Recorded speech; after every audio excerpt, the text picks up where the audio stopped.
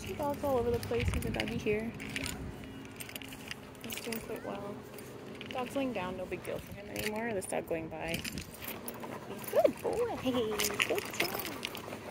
Good boy. Good boy. Good boy. That dog I didn't realize was going to start walking right towards us. But he got pretty close. Nice calm dog. He gets a little excited after, always a little bit more pulley after he's seen a dog, just because he gets a little worked up. Good boy! Nicely done. Well done. But no barking, no lunging. These are things that we like.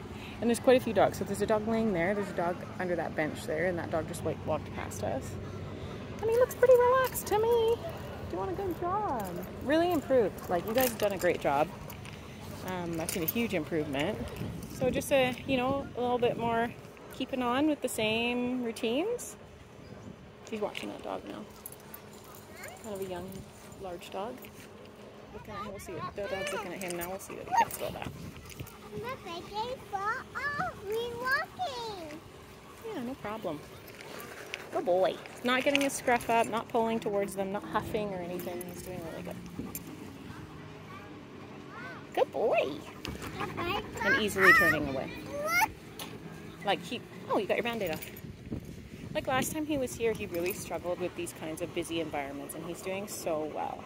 We've seen a bunch of dogs, and he's done really well. And the only time that he did a lungy bark was when a dog came really close. Like I wasn't thinking it was going to come that close. The person kind of changed direction at the last minute from me, and they came like 5 feet away from us, and it was a big husky. It was ignoring him, but it was a big dog.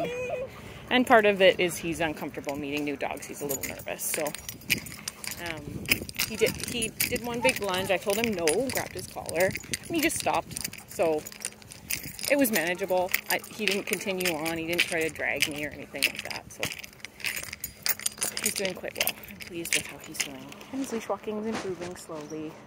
Busier urban places, he still needs a little redirection, so we're still turning directions. If he starts to pull ahead too much, I just turn around and walk the other way, like I showed you last time. So say he went ahead like that, I go this way and turn around, and he comes back. Just so that you're always in front, basically. So he's always practicing following you, not the other way around, you following him while he's dragging.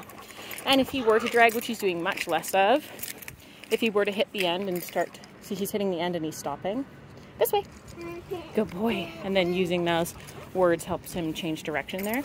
If he hits the end and he tries to drag into it, and the only time he's doing that is when he's trying to sniff pee, still a no-no. Like, sniffing's fine, but we don't drag to sniff. So if he were to try to drag you, always walk the opposite direction from where he's dragging. There is no dragging towards anything. If you drag towards it, you don't get to go see it. Come on. Good. Come into the shade. Good boy.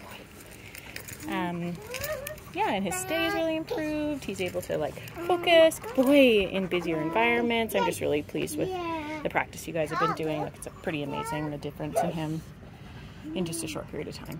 So that's great. Mommy got it. Yes.